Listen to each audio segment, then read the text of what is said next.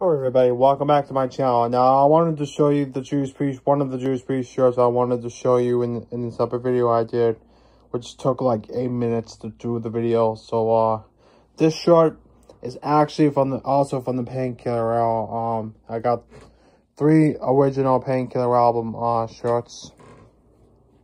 And so as you can tell, it's still a little bit red, but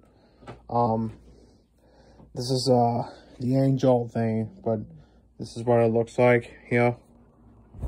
Yeah, as you can tell, it's a little bit red, but I'm gonna hand this back because it's not even dry yet. I just want to feel real quick. Yeah, it won't dry up, so I'll put this back and then I'll do it for the video. So thanks for watching.